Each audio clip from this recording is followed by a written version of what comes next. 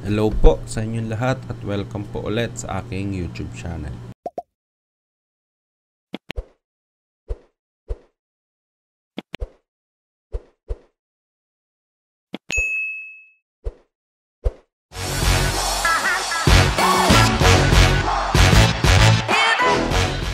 So ngayon po, ito po yung game number 2 ng Pinoy Master Killer Moves.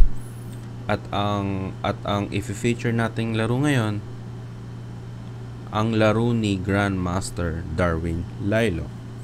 So itong laro na to, ang kalaban niya rito si Grandmaster Alexei Gavrilov nung sa Aeroflot nung 2011.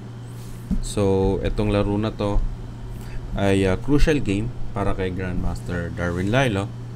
So I think kailangan niyang manalo sa larong to para magkaroon siya ng placing. So ito, titingnan na natin. So D4, Knight of 6, C4, G6, Knight C3, Bishop G7. So King's Indian defense. So si Grandmaster Darwin or kilalang Grandmaster Daw, si GM Daw, nag G3. So usually pag syempre pag G3 yan, fianchetto system.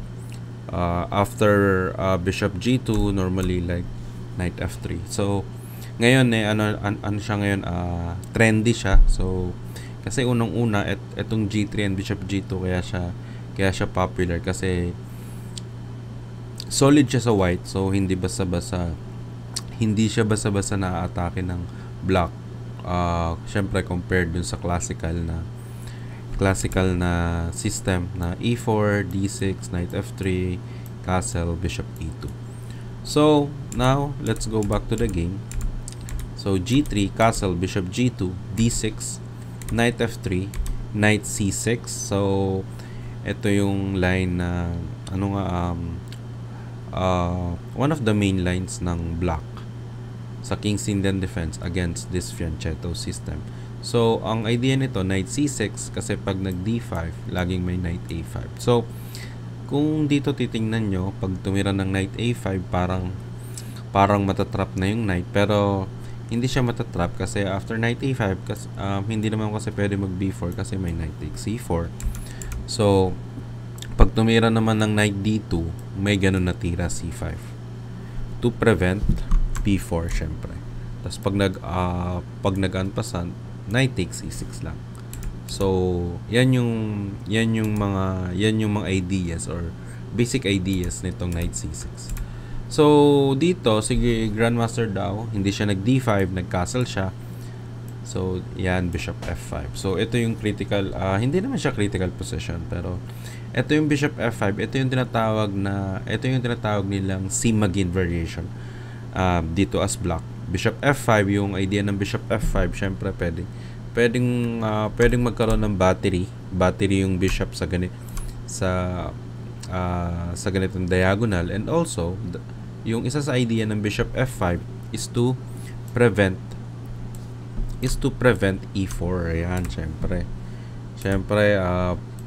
para ma-prevent ng white yung E4 kasi importante rin yan sa black na ma-prevent mo yung E4. Kung hindi man sa ganitong position, syempre later on, ayan, pwede ma-prevent. So ayan, Bishop F5, tumira ng white, tumira si GM Daw ng D5. Ang isa sa mga idea rito ng D5 to create some space sa center and also to clear the D4, yan, D4 square para sa knight. Ayan yung mga idea niyan. So D5, Knight D2, ayan yung sinabi ko kanina, clear ng to get space, pero syempre ayan, ki-clear mo yung D4. Pero ngayon pag tumira ng syempre pag nag Knight A5, ito ka lang Knight D2. Huwag kang titira ng B3 kasi once na nag B3 ka, ayan, may mga discovery diyan. Pwedeng ang yung black ayan lang, pwedeng magano lang yung black, Knight E4, yan ang tirada, Knight E4, attacking C3 Knight. So kailangan mong galawin yung Knight kasi hindi mo naman ito maproprotektahan. So Knight takes E4, Bishop takes A1, ayan, Kasi pag nag-bishop h6 ka naman, lagi may balik lang bishop g7. So, sa ganitong position, lamang yung black. So, kaya pag knight a5, ang tira, knight to d2. Ayan, ang tira. Knight to d2. Tapos c6, ayan, no. Ito, medyo magulo to eh. Kasi, normally, yan, nagsa-c5 yung black. Para walang b4. Pero itong linya na to, c6, parang masyado magulo. So, ayan, pagtira ng c6, tumira si GM daw ng e4. Pero ngayon titingnan na naman natin, ano bang masama dito pag nag-b4 yung white? Kasi kung makikita nyo, b4, trap yung knight dito sa a5 eh. Pero pag nag-b4 ang white, ang tira ng black rito, meron tirang malakas yung black rito. Knight takes c4. Yan. Sacrifice ng knight. So, pag nag-knight takes c4, knight takes d5. So, yan. Threat na naman yung knight. So, pag nag-knight takes d5, parang forced tong knight takes d5 eh. Kasi, syempre, pag minove mo tong knight sa ibang square, ayan, bitin yung a1. Tapos, hindi mo naman ma-protektahan tong knight c3. So, yan, forced knight takes d5, bishop takes a1, bishop h6, bishop g7, takes, knight d3, bishop e6. So, medyo mahirap tong i-assess or evaluate eh. Pero parang okay yung rito, yung black rito kasi kahit na 2 pieces for a rook, pero marami naman yung pawns ng black, pati well coordinated din yung mga pyesa ng black. So sa white, as white, syempre ayaw mong ako, kung tatanungin nyo ako, hindi ko papasukin yan sa white na te-trade ko yung mga pyesa tapos magiging ganun 2 piece for a rook tapos maraming pawn yung black. So instead, after c6, e4, yan, e4 lang. e4, bishop g4, queen a4, pero ayan, pero marami rin tira yung rito eh, white rito eh. Pwede rin yung f3, ayan, f3, pag bishop d7, ayan, rook b1 ka lang. Simple chess lang. F3 followed by rook b1. Tapos, pwede ka na mag b3. Yan, followed by bishop b2. Kasi itong bishop na to, itong dark square bishop ng white, sa ganitong position, maganda to sa b2. Bakit? Kasi, paahag nilagay mo yan sa b2, later on, pwede mong i-challenge tong fianchetto bishop ng black sa g7. So, kaya sa ganitong position, normally, yung bishop talaga sa b2. So anyway, so after bishop g4, queen a4, c takes d5, syempre mag-c takes d5 ka. Ayaw mong kainin itong pawn na to. Although, pag nag-e takes d5 ka, meron ka ritong file, pero ang mahirap naman dito, bibigyan mo ng chance yung black magkaroon ng counterplay dito sa c file, like mga rook c8, ayan, tapos baka itong c4 pawn mawiwik. So syempre, as white, ayaw mo nun. So, c takes d5 lang. Bishop d7, queen b4. So, sa ganitong position, okay, queen b4, okay. Pero, siguro, instead of queen b4, pwede rin yung ganitong tiro, queen a3. Yan, queen a3. Ang, naman yan, ang threat ng queen a3, ang pagkakaiba ng queen a3 pati queen b4 is, pag nag-queen a3 ka, meron kang idea na b4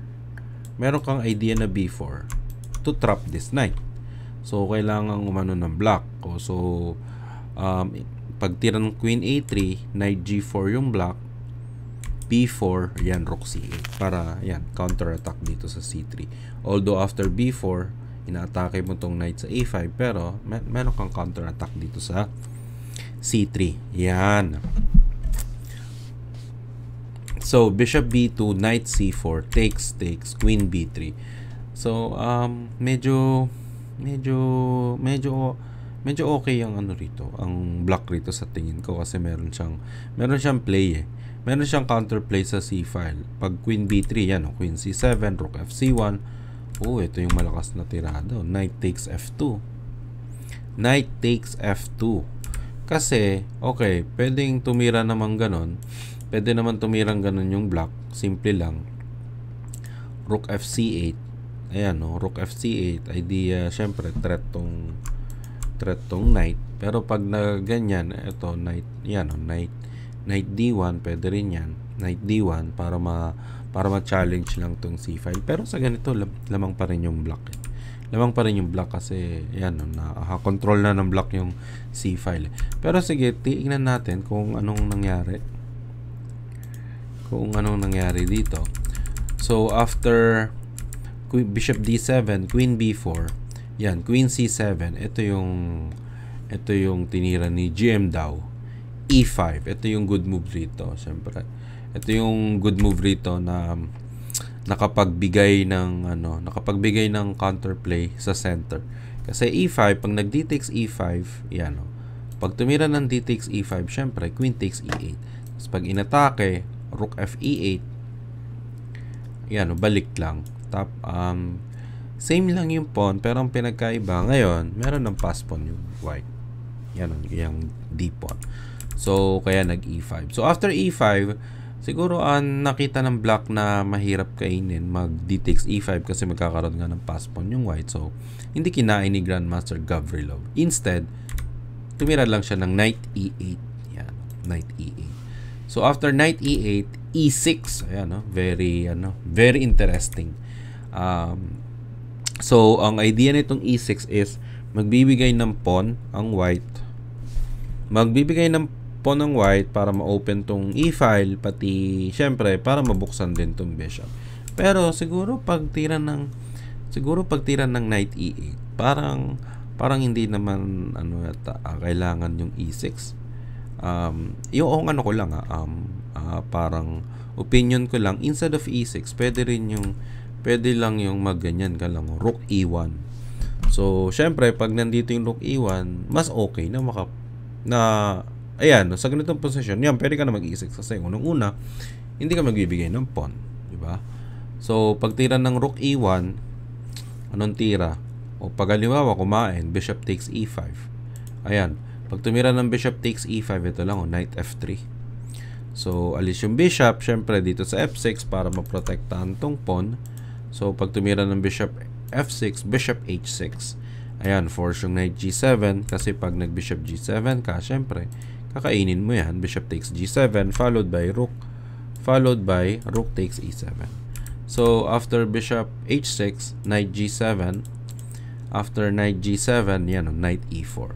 So, one pawn down ng white pero sa tingin ko napakalakas yung pressure or counterplay ng white dito. So, Knight E4 with the threat of Knight takes F6 para matanggal yung dark square bishop and meron ding mga ganun, Rook C1. Ayan. Yan yung mga idea. So, ayun, pwede rin yung Rook E1 pero hindi ko naman sinasabi, pero hindi naman siguro yan yung best move, pero etong Rook F E1, very interesting idea ng white. So, let's go back to the game. So, si GM daw nag-E6 yan. Pero ito interesting din kasi magbibigay ng pawn para sa activity ng mga pyesa. Yan. F takes E6, Bishop H3. Ayan, Knight F6, D takes E6, Bishop C6. So, sa ganito, sa tingin ko, sa ganito, siguro yung evaluation ko rito or sa tingin ko, parang medyo okay yung black rito. Kasi unang-una, itong Bishop C6 malakas. Pero, ang problema naman ng black rito, itong Knight A5. Kasi, parang yung Knight A5 rito, parang out of place eh. So, tapos, syempre, meron ding malakas na pawn yung white dito sa E6. Ayan, controlling D7 and F7 square. So, Knight DE4. Why? Bakit? Kasi kailangan ding ilabas ng white itong bishop sa C1. Kasi once na hindi mo develop tong bishop C1, mahirap sa white. So, kailangan nyo i-develop. So, kaya nag-Knight DE4. Knight takes E4, Knight takes E4, Queen B6. So, maganda rito sa black. Matrade yung queen kasi once na mapalit yung queen, lamang yung black rito. Unang-una, tingnan mo tong bishop, malakas. So, syempre, si GM daw, alam niyang magiging hindi magandang position niya pag tinirade yung queen. So, forced, Queen E1. Yan, force parang forcing move yan eh, queen e1 eh. Kasi wala namang ibang square dito na pwedeng puntahan yung queen. Wala namang ibang square na pwedeng puntahan rito yung queen na protektahan nyo tong e4 eh. So dito lang talaga sa e1. So queen e1, bishop b5, ayan o, tatrap, ayan, kakainin na yung rook. Pero bishop e3, queen d8, knight g5. So kasi wala na rin, kulong na rin tong rook. Pero ano to, compensated to. Compensated tong sacrifice na to. Kasi unang-una, itong knight g5 masyadong malakas. Ayan, merong mga knight f7, tas itong pawn malakas rin. So, merong compensation to sa white. So, knight g5, bishop takes f5, queen takes f1, knight c6. Kasi itong knight na to, walang ginagawa rito. So, kailangan ma-activate ng knight. Knight c6, bishop g4. So, now, etong bishop g4, titingnan natin ano ang idea nitong bishop g4. So, bishop g4, kaya nag-bishop g4 si GM daw dito. Kasi, gusto niyang ma-clear, ano to eh, parang clearance. So, gusto niyang ma-clear tong h3 square para dito sa queen. Ayan o. Laging may queen h3, threat dito sa h7 pawn.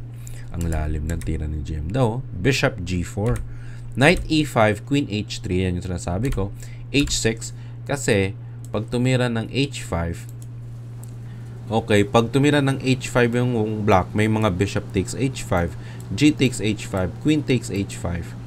Ayan, threat ng checkmate. So, kailangan gumalaw ng rook. Halimbawa, rook f6. Ayan, queen pwede ayan, queen h7, f4, queen h7, king f8, f4. Kailangan tong maalis ng white kasi once na umalis to, halimbawa mga knight g4, may mga bishop d4. Ayan. Mahirap pa rin kasi unang-una syempre parang solid yung position ng black kasi as long na merong bishop rito, itong fianchetto bishop, hindi ito basta-basta maatake or mamamate. Pero malakas yung ano rito, compensation ng white kasi may knight, may queen, yan tapos meron pang tulong ng bishop. So balik tayo.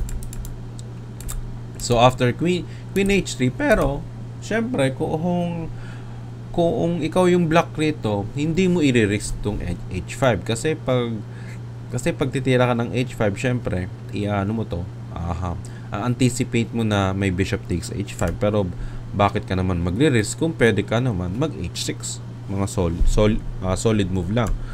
Ito, stopping queen takes h7, pati pag h6, ayan threat mo yung knight dito sa g5. So, knight f7, knight takes f7, e takes f7. So, syempre, king move lang kasi pag kumain ka, yan, may mga bishop e6. So, king h7. So, ito, yan, king h7. Ngayon, kailangan mo ng protektahan tong pawn. So, ang only move dito ng white para maprotektahan tong pawn, yan, bishop e6. So, sa ganitong position, quality down ang white, pero etong two bishops na to masyadong malakas kasi etong bishop na to pinoprotektahan tong pass pawn, tapos etong bishop sa e3, ayan putting pressure sa h6 pawn. So, queen a5, rook c1. So, pagtira ng queen a5, siguro, instead of rook c1, ito para din maganda to, rook d1 agad, rook d1 agad, para, control mo agad yung d-file, tapos, meron ka pang idea yung mga ganyan, rook d4, tapos, followed by rook h4, rook lift, para dito sa h6 pawn. So, yun siguro yung nakita kong possible na tira. So, rook c1, d5, ano ang idea ng d5? So, kaya nag-d5 yung black to prevent rook c4. Kasi, etong rook c1 and then rook d1, halos parehas lang sila ng idea. Etong rook c1, ang idea, rook c4. Rook lift, tapos ganun din, rook h4 with the threat of, rook takes h6 dito. So, after rook c1, nag-d5 yung black to stop rook c4. Ay ngayon, ayan, bumalik ulit, rook d1. Pagtira ng rook d1, threat tong d5 pawn, tapos at the same time, ganun pa rin yung idea, rook d4, and then rook h4. Kasi sa white, kung hindi mag rook d4, rook h4, medyo mahirap Medyo mahirap. So, So, ito yung counterplay ng white rito na makapag-rook lift para ma-atake tong h6 pawn. So, rook d8. Yan, pinoprotektahan tong pawn. Ay, ito na yung atake. Rook d4. Ito na yung sinasabi yung kanina na pag naka-rook lift yung white, ayan, mahirap na. So, rook d6. So, sa ganito, nag-rook d6. Ito. Sa tingin ko, pag tira ng rook d4, winning na yung white rito. Winning na yung white rito kasi mahirap na itong i-stop tong rook h4. Kasi kahit naman tumira ka ng h5 dyan, yan. Halimbawa, tumira ka ng h5. Pag tumira ka ng h5 rito, merong malakas na tirang white dito. Ito yung bishop f5. Ayan. Bishop f5. Anong idea? So, halimbawa, pag kumain siya, rook takes f7. Ayaw niyang kainin tong bishop. Pag nag-rook takes f7, merong good move. Queen takes h5. Grabe, pin-pin, no? Queen takes h5. So, after queen takes h5, king g8, ayan, bishop takes g6. So, sa ganitong posisyon, lamang na yung white. Kasi masyado ng active yung mga pyesa ng white, eh. Hindi lang tong bishop and queen, pati tong rook and bishop rin. Kasi mamaya, pwedeng mag-rook g4 or mga rook h4, ayan, masyadong malakas. Pero, paano kung kumain? G takes f5. So, pag kumain, g takes f5, yan, queen takes h5 lang, syempre. So, after queen takes h5, force yung black, bishop h6, queen takes h6. Right? So, ayan, tumira ng rook d6 yung black. Ito na yung tira, rook d4. Ito na yung mga tiradang pang-resign. Kasi pagkatapos ng rook h4, ayan, kung makikita nyo, ito na yung threat, rook takes h6. Ito na yung threat, rook takes h6, bishop takes h6, mate, queen takes h6. So, ito na yung mga malupitang o mga malakasan na tira kasi threat na, checkmate into na yung threat, eh. So, g5, ito yan, no? So, sa ganitong position, bigyan ko kayo ng few seconds kung ano yung rito. Magandang combination ni GM Darwin or GM Daw rito na ginawa niyo dito kay Grandmaster Alexei Gavrilov. Okay? So, sa mga nakasagot or nahanap yung tamang tira, congratulations. Pero syempre, unang-una hindi naman kasi masyadong madali, pero hindi rin naman siya talaga mahirap. So, G5, ayan, Queen F5 kasi sa pagdating sa mga combinations or like tactics or combinations para mas madali mo siyang mahanap. Unang-una, ang hahanapin mong mga tira, syempre, mga forcing moves. So, pag sinabing forcing moves, syempre, yun yung mga tirang, check. Kasi mas madaling mag-calculate or mas madaling mag-analyze pag forcing move yung una mong i-analyze. Kasi, limited lang yung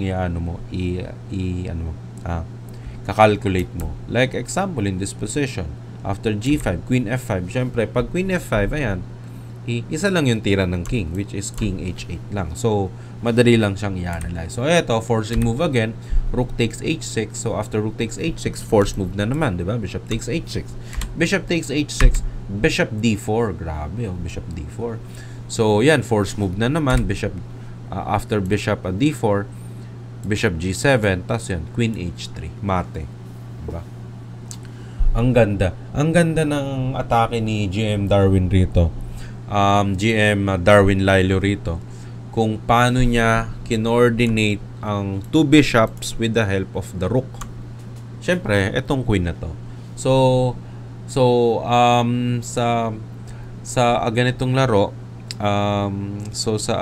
laro, importante kahit na down ka ng material, as long na alam mong yung mga pyesa mo or yung mga pyesa mo active, okay lang. Kasi yun naman yung importante. Kaya nga meron tinatawag na peace play. Ayan, no? Kaya meron tinatawag na peace play kasi minsan kahit na down ka ng 2 pawns or down ka ng quality, halimbawa quality down ka, pero as long na mas active yung pyesa mo, okay. Napakaganda ng laro, napakaganda ng ginawa ni GM Darwin Laylo rito. Kung paano niya pinlano yung rook lift, yung papakita ko sa inyo ulit. yung etong rook c1 followed by rook d1 and then rook d4 and then rook h4. Ayan, ang ganda. So ito po yung ano natin, second series or game number 2 sa Pinoy Master Killer Moves. So I hope na magustuhan nyo po itong video na to at yung napakagandang game na to. At sana po walang sawa po kayong sumuporta po sa mga, syempre unang-una, syempre suportahan natin yung yung Pinoy. Ayan, syempre ano tayo ayan yung mga nagbibigay sa atin ng syempre inspirasyon. Ayan. So yun lang po masasabi ko. Maraming salamat po at sa muli po patuloy po akong mag-feature po rito ng mga laro ng mga Filipino, hindi lang Filipino Grandmaster, syempre mga Filipino Masters din po natin. I-feature po natin yung mga magaganda po nilang mga games, mga tirada, mga sacrifice, mga combination. Ayun po, maraming salamat po ulit. At sa mga hindi pa po nakakapag-subscribe na po kayo, and paki-hit na rin po yung like button and yung bell po para lagi po kayong updated or para lagi po kayong notified kung meron po akong bagong video. Maraming salamat po. God bless. Bye.